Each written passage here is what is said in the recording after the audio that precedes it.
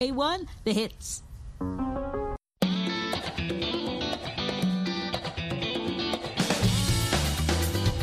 Hello, and welcome to Learning English, a daily 30-minute program from the Voice of America.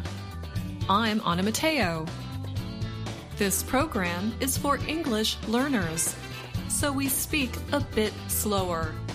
And our stories are written especially for people learning English. The U.S. government may have rejected visas for about 500 Chinese students this school year because of a policy from the administration of President Donald Trump.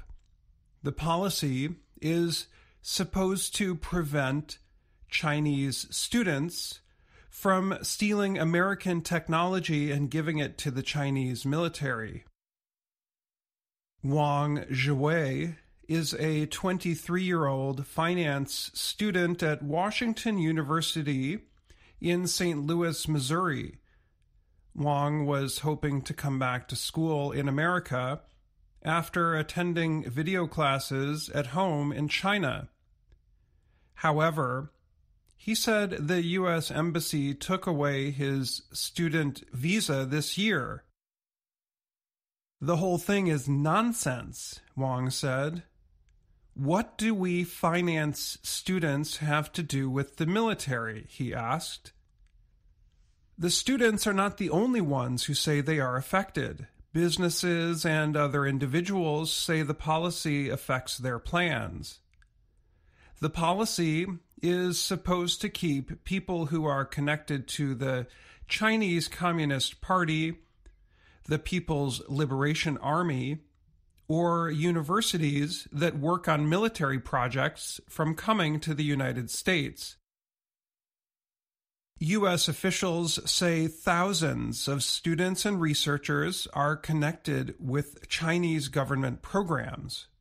These programs ask students to take medical, computer, and other technical information to China. A 2020 report from the U.S. State Department said the Chinese government exploits private businesses, researchers, and students so it can build its military. The State Department said the Chinese government has a plan for civil-military fusion.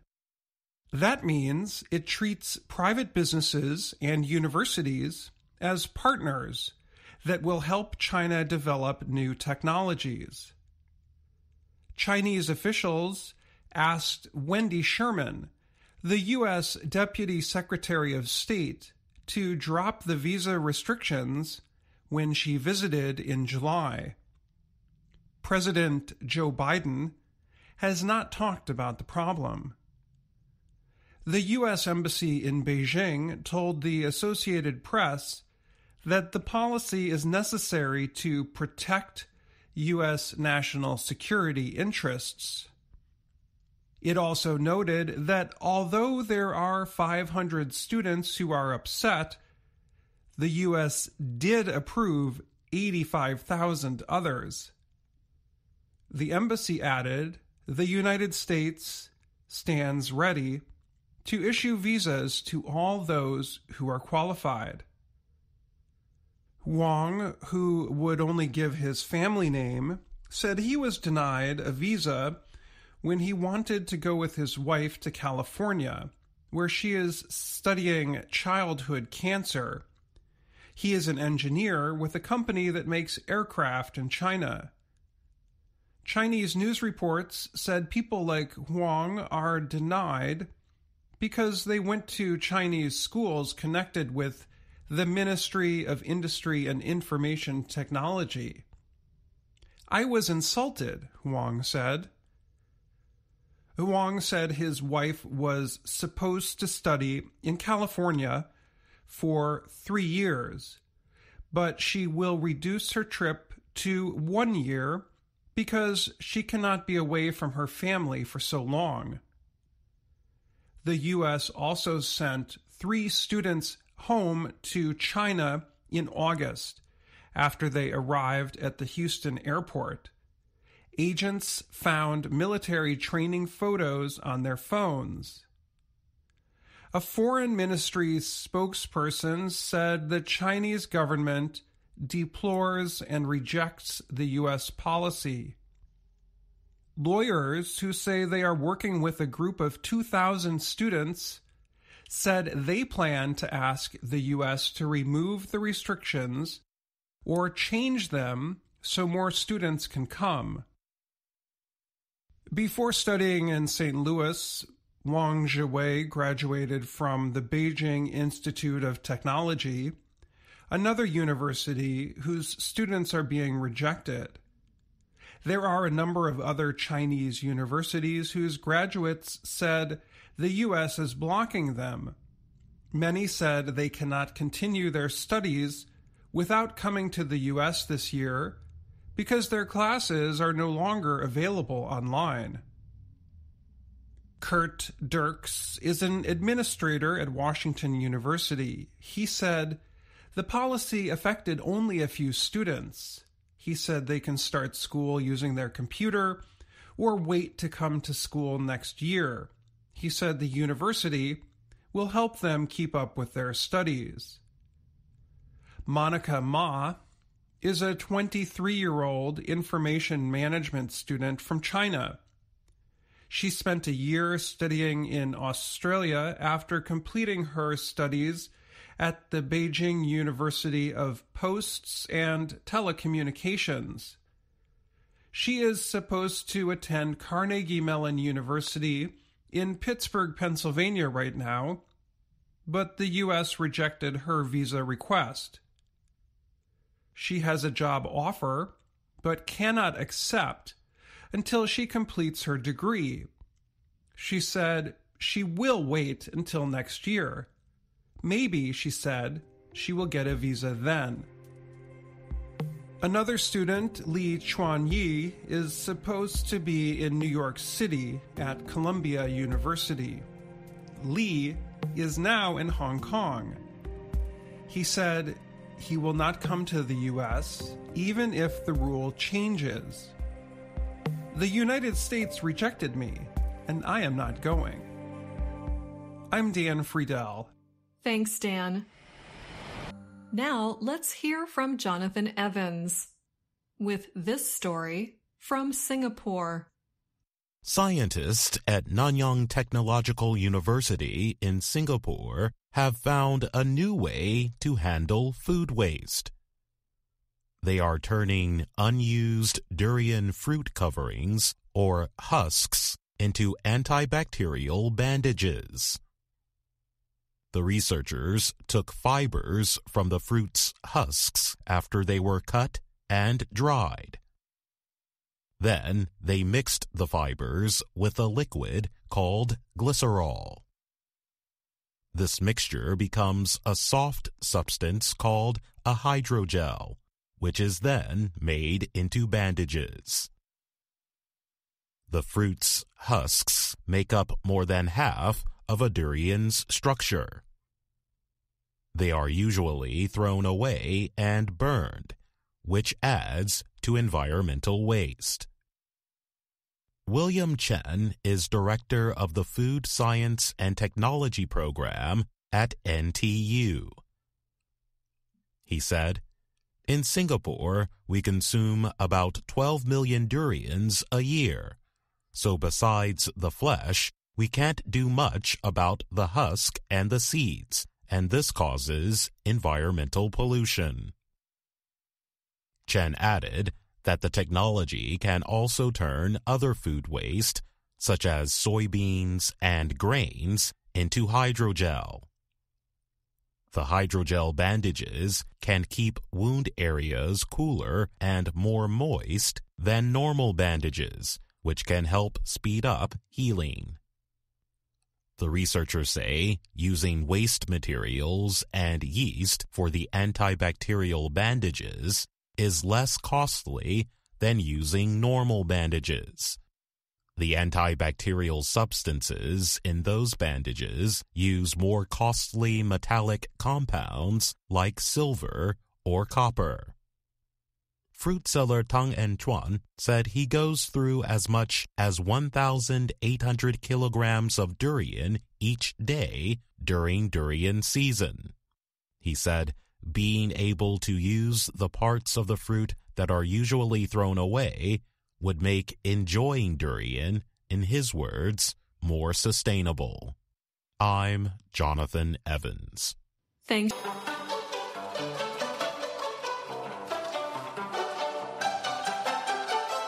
And now, words and their stories from VOA Learning English. Today, we talk about burning and the effects of extreme heat. There is a special word for this. Scorch is a damaged area or mark that is caused by burning. Scorch is also a verb. When we scorch something, we burn it. But scorch sounds more serious than a burn. For example, I would not say I scorched dinner. I would say I burned it. Sometimes we use it to describe a verb meaning to produce extreme heat. For example, the sun scorched the bare earth. And that brings us to today's expression, scorched earth. Scorched earth describes a kind of policy or way of doing something.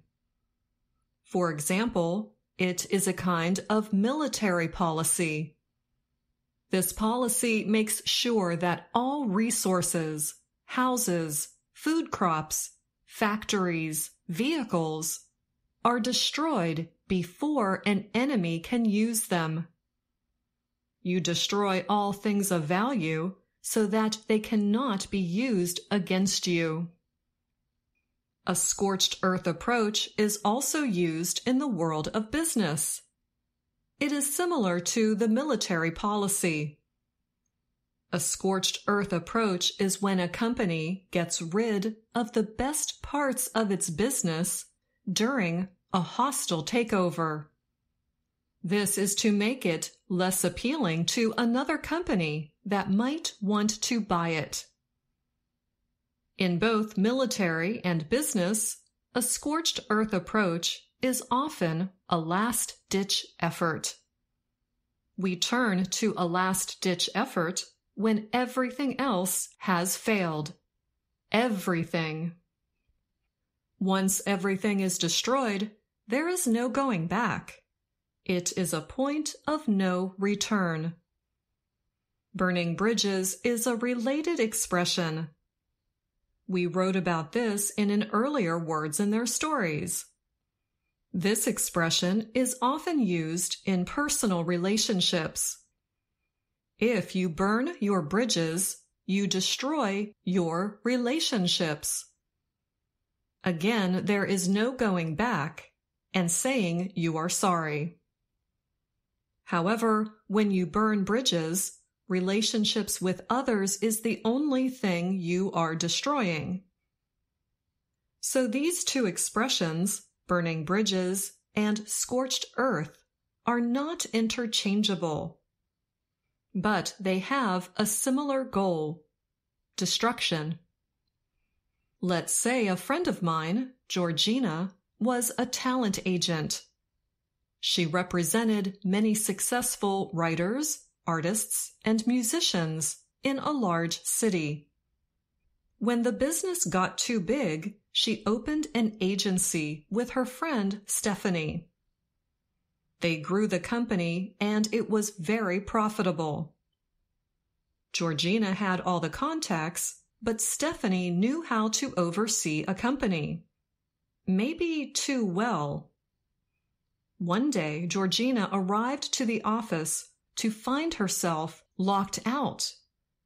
Her friend had tricked her into signing away her rights to the company. Georgina was out. she found that legally there was nothing she could do. So she did the only thing she could do. She took a scorched earth approach. Georgina knew the most valuable things the company owned were the contacts she had. So she burned all her bridges and destroyed the relationships with all those contacts. It took her a while, but in time, the agency failed. Stephanie is still looking for work, but Georgina moved to a beautiful island and opened a restaurant. And that's all the time we have for this Words in Their... We hear from Mario Ritter. He talks about a new program in the United States that hopes to help children read.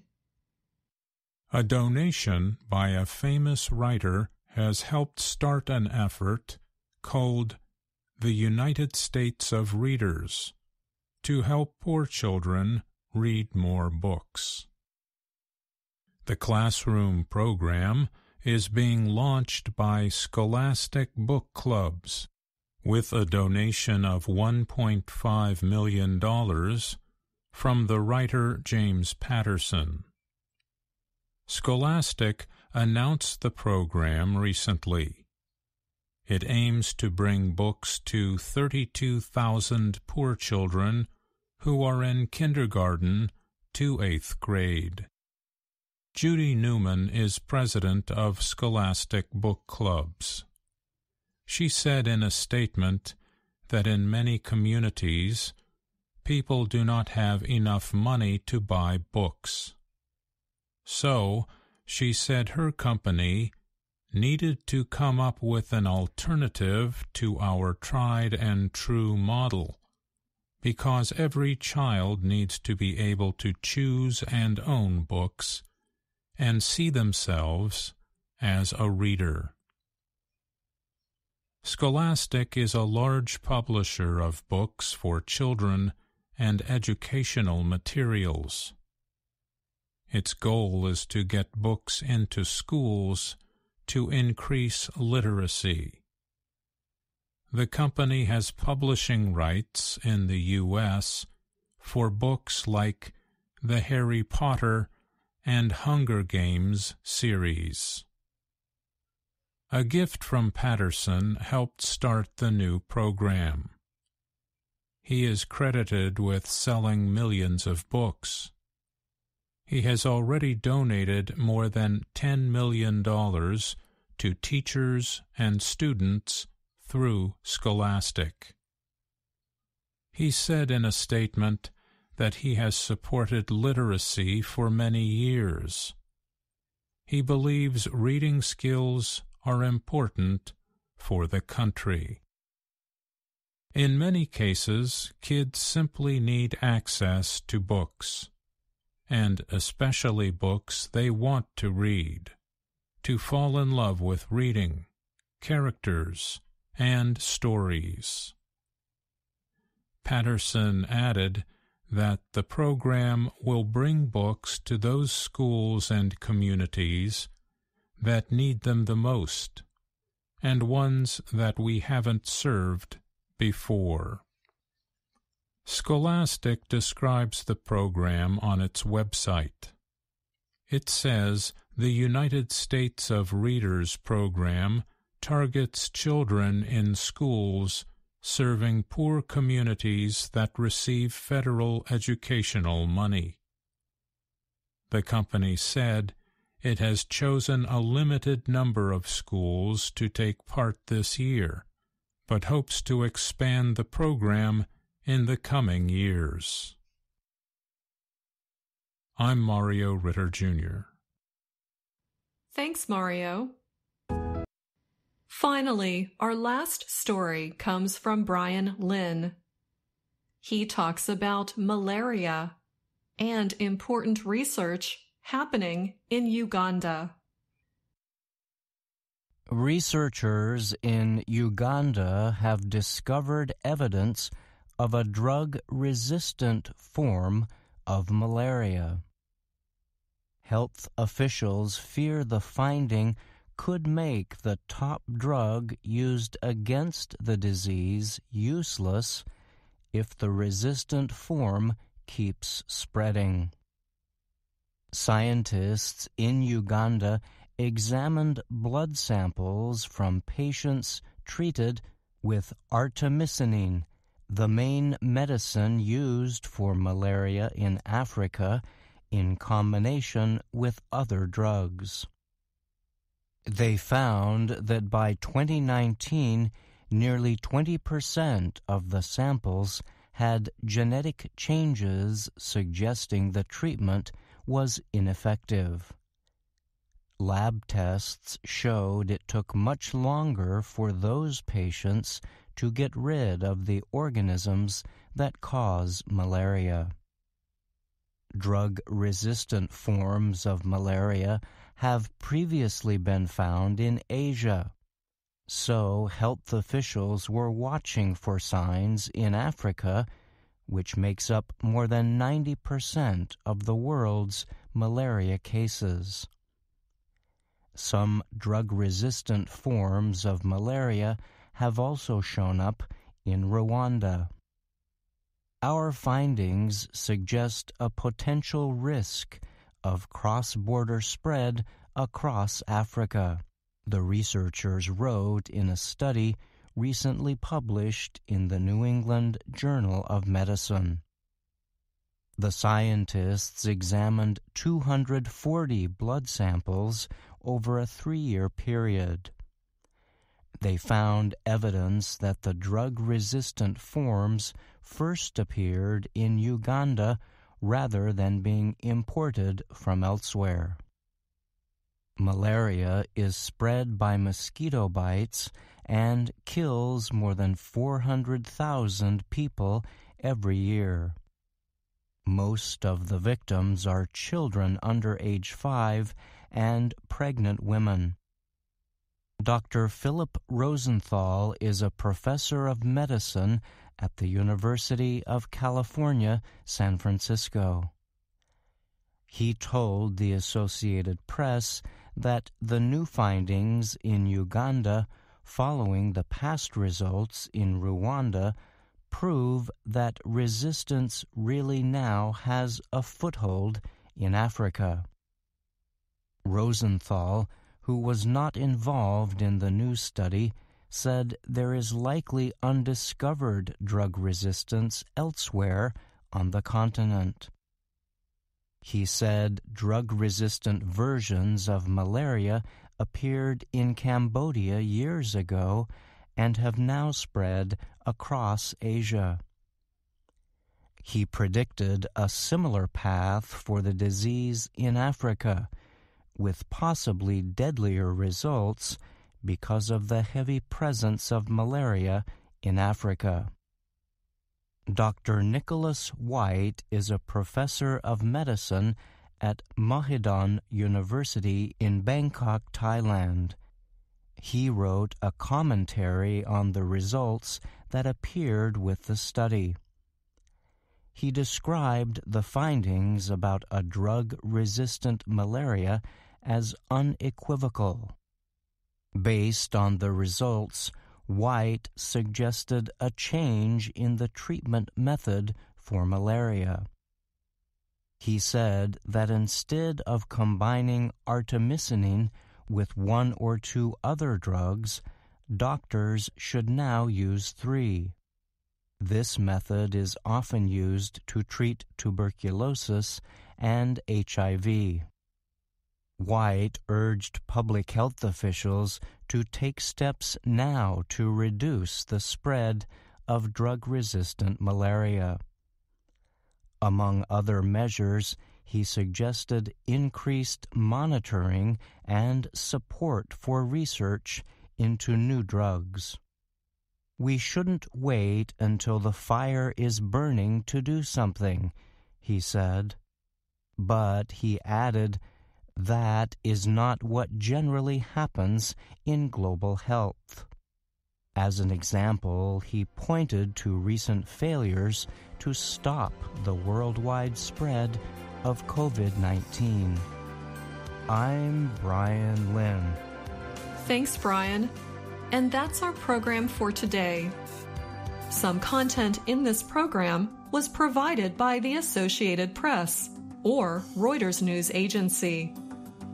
And don't forget to join us again tomorrow to learn English through stories from around the world. I'm Ana Mateo.